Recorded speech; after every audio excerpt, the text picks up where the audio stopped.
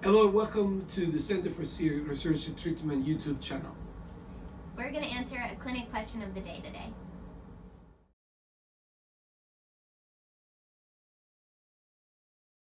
Hi, I'm Dr. Mark Salvatore at the Pediatric Gastroenterology Program at Massachusetts General Hospital for Children, and I'm going to answer the question of the day. So I was asked by a patient, can you present with celiac disease without any symptoms? And the answer is yes. In 30% of patients, they don't have any symptoms.